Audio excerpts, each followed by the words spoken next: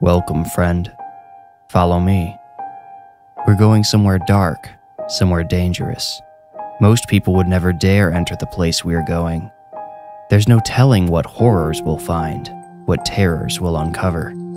Don't say I didn't warn you. We might discover terrible monsters lurking there.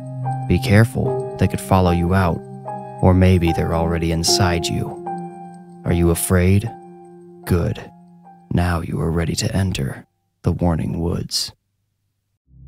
Christmas Eve brought the Massey family together for the first time since February, or at least what was left of the Massey family. Leo Massey, the patriarch, died suddenly at the age of 78 after suffering an aneurysm on an escalator at the mall. His wife, Genevieve, had not been with him at the time, and no one else could catch him before he toppled over the side. He fell 15 feet, head first, into the children's play area. Fortunately, he did not crush any children, but a few of them were definitely scarred. Leo's funeral was the last time his wife had seen her two sons, Seth and Eric, or their families. Even Seth's recently estranged wife had been there to say farewell to jovial old Leo. She and Seth had only separated a few days after New Year's, so the tension between them had still felt deadly. But tension did not kill Seth's ex. A semi-truck did. A truck with a cab a little too high to see her motorcycle in front of it at a red light. Due to ill feelings over the divorce, the Masseys were asked not to attend her funeral. The losses didn't stop there. Eric's wife Marilyn had been pregnant at Leo's funeral for the first time since their miracle child Jonah had been born. By Christmas, she was no longer pregnant, but Jonah didn't have a little sibling either. Despite a year of tragedy, the remaining Masseys roused cheerful spirits as they sipped wine, or grape juice in Jonah's case, ate cookies, and watched old Christmas classics on mute so they could converse with one another. "Now that's a shame," Seth said as he tipped the empty wine bottle over what would have been his third glass. He disappeared into the kitchen for a moment. Everyone else listened to the fire crackle while they waited for him to return. When he reappeared, he raised a fist triumphantly wrapped around a bottle of Jameson. "Good thing I came prepared," he beamed. Seth first offered the whiskey to his mother, who shook her head and put a hand over her glass. He then offered it to Eric. "Oh, I'm not sure about—" "Give it here," Eric's wife Marilyn broke in. She snatched the bottle out of Seth's hand and poured herself a double. Genevieve laughed heartily as Eric gaped. Seth joined the laughter. Little Jonah, only 6 years old and too young to understand, stared vacantly at Ralphie silently beating the hell out of that red-headed bully on the TV. Seth poured his own drink and plopped down in the lazy boy that his father had occupied last Christmas Eve. "Is it time?" he asked. Marilyn gave him a sour look. "I really don't think we need to do it this year," she said. "Aw, honey, it's tradition," Eric whined. "Now, Eric, if Marilyn can't handle it, let's not make her," Genevieve said slyly. "Can't handle it," Marilyn replied, pretending to throw some invisible object at her mother-in-law. "I was just trying to protect your delicate sensitivities, old lady." Everyone laughed so heartily Jonah broke his trance to look at them. "What? What's so funny?" he asked. Ignoring him, or maybe not hearing him, Seth announced, "It's decided then. Let the haunting of Christmas Eve 22 begin. Who wants to go first?" Marilyn raised an eyebrow at the rest of the hesitant family before saying, "I'll go if no one else has the balls. I didn't think we'd do this, but I came prepared anyway." Seth snorted and drunkenly punched the air between himself and Marilyn. She began her story. It was 1944. All of the men in the small town of Jameson— "Hey," Seth cheered, holding up the whiskey bottle. "Don't interrupt her, you'll ruin the flow," Eric scolded. "All of the men in Jameson were off fighting the war," Marilyn continued, smirking at Seth and his bottle. "Wendy and her children had to tend to their small farm all on their own. They had an old barn—" "Oh, honey, you told a haunted barn story last year," Eric murmured as if he were heroically saving her from some great embarrassment. "Excuse me, I thought we weren't supposed to interrupt," Genevieve chided. Eric blushed. "Thank you, Jenny," Marilyn said. "Anyway, they had a drafty old barn on their farm where the cows and horses slept at night. One night, during a full moon, Wendy woke up to the sound of every cow and every horse whinnying and whimpering. The animals sounded terrified. A year ago, she would have woken up her husband to send him out with his shotgun, but this was a different world. The farm was her responsibility now, and so was the well-being of the animals. Besides, she thought, a shotgun does just as much good in the arms of a woman as it does held by a man. "Hear, hear," Genevieve cheered. The animals' cries only got louder as time passed. Armed with her husband's 12-gauge, Wendy hurried across the yard to the barn. The doors were still closed when she reached the barn, a good sign. Unless it was a person who had snuck in, someone smart enough to close the door behind them. Marilyn paused to sip her whiskey. She noticed Jonah was listening now and she hesitated. "Hey, Jonah, just remember these stories are all made up, okay? They're not real." "Okay," he replied dully. Where was I? Oh yes, she's at the barn door. Well, even over the animals' cries, Wendy could hear another sound clear as day. Chop, chop, chop. She recognized the sound of an axe blade getting buried in wood. She cocked the shotgun and slowly slid the doors apart to peer in. Moonlight shone in through the rafters, illuminating the barn's interior, but only enough to outline shadowy silhouettes. All of the animals were on their feet, pacing and jumping in their stalls. One corner remained entirely shrouded in shadow, but every few seconds the axe would appear out of that corner, swinging through the air and disappearing into the darkness before each chop. Wendy's hands trembled as she raised the shotgun. She yelled, "Drop the axe and step into the light." But the hidden man chopped once more. Then he went quiet. Wendy kept the shotgun aimed at where he stood, disguised by darkness. Suddenly, something flew out of the shadows directly at her head. She leapt back as the thing landed on the ground with a wet splatter. Wendy looked down and saw a bloody arm severed at the elbow. Without thinking, she fired into the darkness. There was a flash of light from the gun's muzzle. Buckshot flew through the air, getting buried in the wood throughout the barn, but fortunately not hitting any animals. That dark corner remained still and quiet.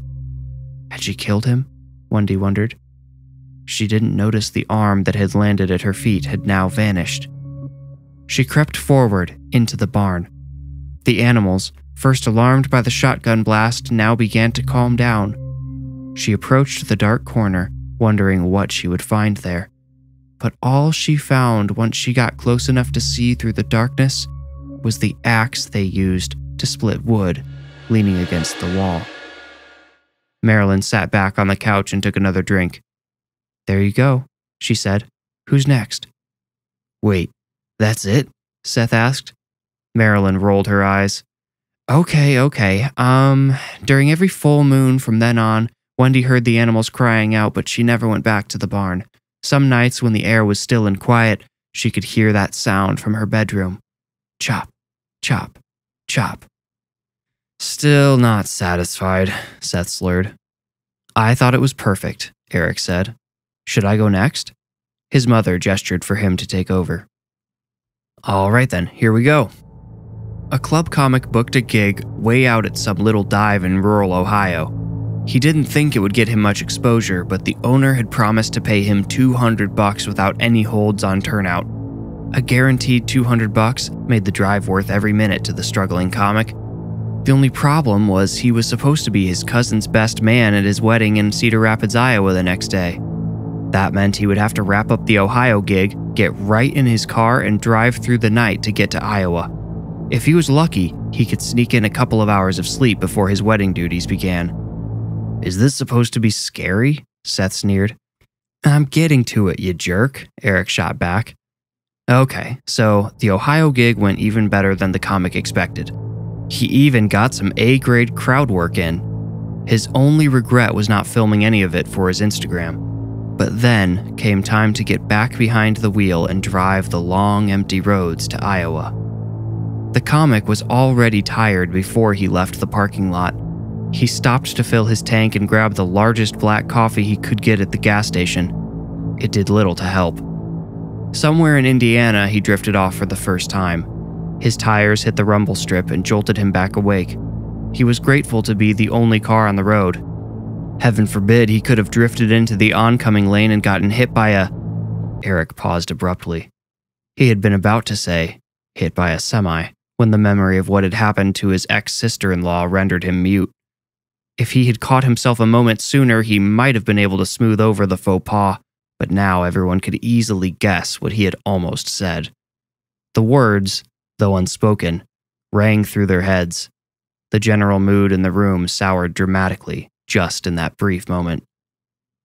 Hit by another car, Eric said, looking down and away from the rest of the family. He cleared his throat, and even though Seth and Genevieve were staring sadly at the carpet, his wife was glaring at him. He continued the story. In the middle of nowhere, Illinois, the comic drifted off again. This time he veered off so sharply that the rumble strips didn't wake him up in time. When he opened his eyes, he saw giant corn stalks rushing toward him. Acting on impulse, he jerked the wheel and slammed the gas pedal, hoping he could drive fast enough to get himself out of the ditch.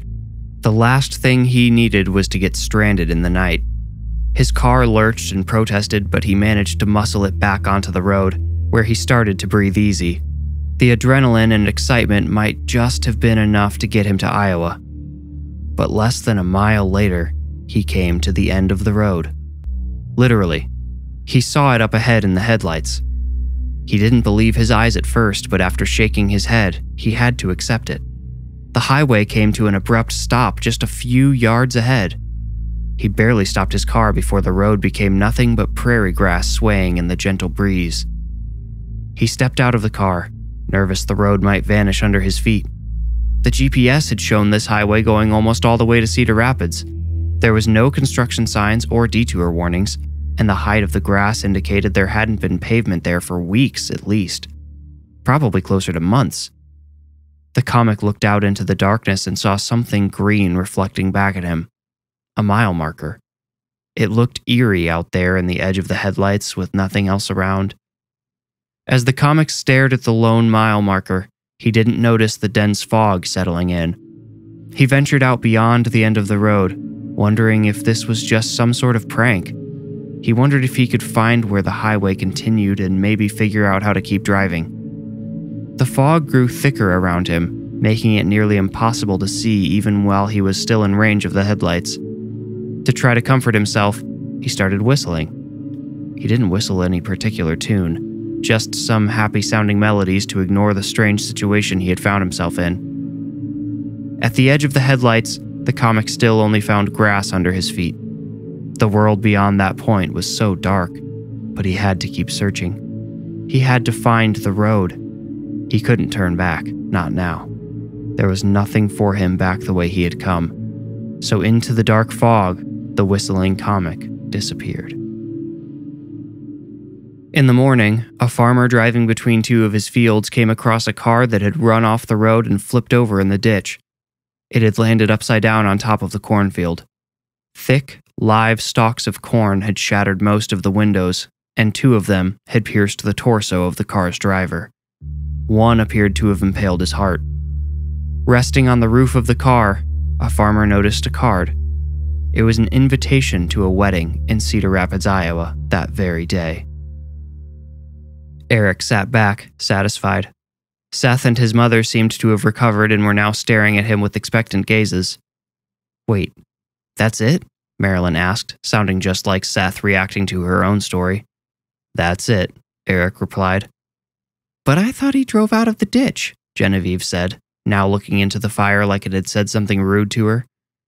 Oh man, it doesn't sound as good if I have to explain it, Eric complained. The end of the road is an expression we use when someone dies, right? They've reached the end of the road. Or when somebody gets caught in a crime, Seth added. Like, it's the end of the road for you, Buster. Sure, Eric conceded. So, in my story, I used a literal end of the road to portray the comic's transition into death. He gets to the end of the road and walks off into the abyss. A collective, ah, resonated from everyone but Jonah, who had been distracted by the TV again. His dad's story hadn't captured him like his mom's had. Well, my story doesn't have any hidden messages or meanings, Seth said. But who's ready to hear it anyway? Go on, Seth, Genevieve prompted. Seth cleared his throat. I was working on my computer. First person, huh? Eric interrupted. Seth raised an eyebrow at him, and Eric raised his hands in surrender. I was paying some bills and such on my computer, Seth restarted, when I heard something that sounded like a door opening somewhere in my house. I was alone, so naturally I got a little spooked. I got my gun out of the desk drawer and started clearing the house like we did in Iraq, only I never had to do that alone over there. I was so on edge I decided to put the safety back on in case someone who had a reason to be there had come in. I didn't know what that reason could be, but I wondered if maybe I had forgotten something. That started happening to me after the divorce. Oh, and this happened in broad daylight. It seemed like a strange time for a burglary. But in the end, I didn't find anyone in the house after all. It was just me. So that night, I got to relaxing in front of the TV, and wouldn't you know it, I heard the same sound again. This time I heard it a little differently, though. It sounded less like a door and more like, well, sort of like a loud tearing sound, but with a real heavy gut to it. It sounded like a sonic boom from a jet, only much, much smaller. And it sounded like it came from the kitchen. I got up slowly so the couch wouldn't squeak and give me away. Seth's audience sat captivated as he told his story. Even Jonah appeared to be on the edge of his seat again, even though he was sitting on the floor. He had become so entranced he had invented an invisible edge on which to perch. Eric couldn't help but wonder why his brother had chosen to tell his story in the first person, and why he had used his real house for the setting. He had to admit it was a brilliant tactic to make the story more intense, but it took some of the fun out of the Christmas haunting. Traditionally, the annual haunting had been a time when the Masseys brought out their most creative, wild, and usually unbelievable scary stories to share with each other. The tradition had started innocently with Leo Massey telling Eric and Seth a truncated version of A Christmas Carol. He had noted how much they responded to the Christmas ghosts, particularly the spirit of Christmas is yet to come, and began creating his own Christmas ghost stories. One year, Eric invented a story too, which made Seth want to do the same. Even Genevieve occasionally spun a tale at the fireside on a few Christmas Eves. But this story, this account tailored to mimic reality, didn't give Eric the same warm buzz his family's ghost tales normally did. When I got to the kitchen, I found nothing. Nobody was in there waiting for me. It had gotten dark, so I flipped on the light, and in the corner of my eye, I caught something leaving the room. Jonah wove his fingers deep into the carpet. It was low to the ground and just sort of slid out of the kitchen. In the short second that I saw it, it sort of looked like the end of a train on a wedding dress, only it had a dark, dingy color to it, far from the innocent white a bride would wear. This dress, if it really was a dress, belonged at a funeral. I followed the thing out of the kitchen, turning on the lights every step of the way, but I couldn't find it. I might have thought I had only imagined it if I didn't feel like I was being watched the whole time. Eric noticed a greenish hue creeping over Jonah's face as Seth narrated. He considered interrupting his brother and asking Jonah to leave, but decided the damage had already been done. Sparing Jonah from the end would only cause him to create his own conclusions, which, for all Eric knew, could be far more terrible than whatever closing Seth was taking them to. There is one room in the house that I left unopened during my search. I had two reasons for this. One, it was Tara's office before she moved out. The door had stayed shut ever since she dropped the bomb. That's the second reason. The door was still shut. I hadn't heard it open, so I figured whoever I heard and saw in the kitchen couldn't have been in there. But once I had cleared the rest of the house and retrieved my handgun, I knew I had to check that office just to be sure. I opened that door for the first time in weeks, very, very slowly. The hinges popped and squealed loudly.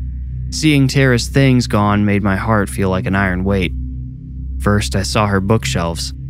She had left them behind but had taken all of her books and knickknacks, and the walls were bare where she used to have some artwork hanging. Once I pushed the door open a little further, I could see she had also left her desk. Like the bookshelves, it appeared to be empty. She had only left one item on that desk: a phone. It was connected to my landline. I had been thinking about shutting it off but hadn't pulled the trigger yet. It never rang anymore. I thought the one by my bed was the only one I still had, but apparently she had left hers connected when she split. Well, I got lost in the memories and emotions tied up in that room and forgot my purpose for a second. I pushed the door all the way open to step into the room and got an instant reminder. There was a woman in there, middle-aged, standing next to the desk. She was wearing the dark brown dress I had seen leave the kitchen. She also wore a veil over her face, but I could still see her green eyes shining at me. Her entire body was sort of shivering and shaking like it was taking an immense effort for her to stay in place. I was so trapped by her appearance and the steely look in her eyes that at first I didn't notice she was pointing at the phone on the desk. The longer we stared at each other, the more I became convinced that this thing in front of me wasn't a woman at all, but something else. Its eyes held so much malice, and it seemed to be directing it all at me. We held each other's gazes, just staring and staring and staring. Then the phone rang. It sounded impossibly loud in the stillness of the room and made me jump back so fast I hit my wrist on the open door beside me. The woman thing didn't look surprised in the slightest. She just kept pointing at the phone. If anything, the malice in her eyes increased. I couldn't see her face behind the veil, but her eyes indicated a sinister grin. I couldn't bring myself to get any closer to her. The phone rang once, twice, 3 times. After 5 rings, it would go to voicemail. 4 rings passed. Last chance. 5. I heard Tara's recorded voice instructing the caller to leave a message. I hadn't changed the landline's outgoing message since she left. It's amazing how many little things like that slip your mind when your whole life's turned upside down. The woman thing stopped pointing at the phone as a serious voice I didn't recognize began to speak. Here, Seth paused to look at each member of his audience. He paid special attention to Jonah, who looked physically ill.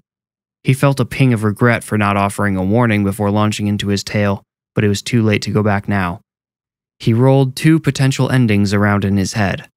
One, the one he had planned on telling, suddenly seemed too disturbing when Seth looked into Jonah's big, wet eyes, but the alternative ending was flat and uninteresting. He worried he would be forced to continue the story, further tormenting the child, if he went that route. He opted for the original ending. It was simple. Just 1 sentence. That phone call was my official notification of Tara's death.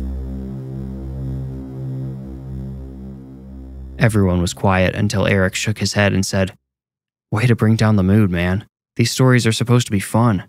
You can't bring a story about something so serious and real to Christmas Eve. Don't you think this family has dealt with death enough already?" "He's not making it up," Jonah said softly. All eyes went to the boy with his fingers wrapped around bushy carpet fibers. "The nightmare lady followed you home from Grandpa Leo's funeral," he told Seth. "Jonah, what are you talking about? Who's the nightmare lady?" Marilyn asked gently. "That scary lady was at Grandpa Leo's funeral. She sat in the back the whole time except for..." Jonah trailed off, seeming to decide against verbalizing the memory that had surfaced in his mind. "Go ahead, kiddo," Eric encouraged him. "Tell us." "Please," Seth added. His voice sounded heavy and serious, almost like he had expected this sort of revelation. "Remember when you and Mom went up to see Grandpa?" Jonah asked Eric. "Yeah, I do." "Remember I didn't want to?" "We remember," Marilyn said. "That's when she walked over to me," Jonah said. "She came up behind me when all the grown-ups were away and whispered in my ear. She told me to be a good boy or that my sister would die. I told her I don't have a sister. I think she thought I was somebody else." Eric and Marilyn gave each other uncomfortable, sad looks. They hadn't told Jonah that Marilyn had gotten pregnant or about the miscarriage. It had occurred shortly after they had learned their baby would be a girl. "When the funeral was over, I saw her follow Uncle Seth out, only she was standing on top of Aunt Tara." "On top of her?" Seth asked.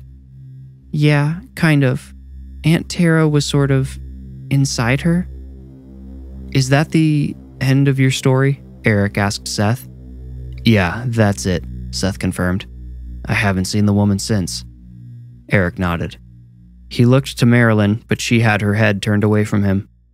From his position, she appeared to be watching the fire. Genevieve was the only one who could see Marilyn's tears. "I had a story," Genevieve said, watching her daughter-in-law release her emotions. "But I'm afraid it was a little too similar to Seth's, and I don't think anyone wants to hear it right now. I don't even think I want to tell it. Maybe it's time to turn in." Everyone nodded. Their drinks had stopped lightening their moods and started weighing down their heads. Genevieve stood slowly and grabbed her cane off the arm of her chair. She hobbled across the room. Before she left, she turned back slightly and said, "Merry Christmas, everyone. I love you all."